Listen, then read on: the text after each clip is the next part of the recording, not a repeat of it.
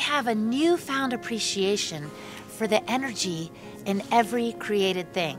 Why? Because I've been reading a book called Light is a Living Spirit by Omraam Aïvanhov. He's a Bulgarian Christian mystic. He talks about this videlina, which is the invisible light, the essence of God that is infused in every created thing, from a rock to a tree to a chipmunk to us.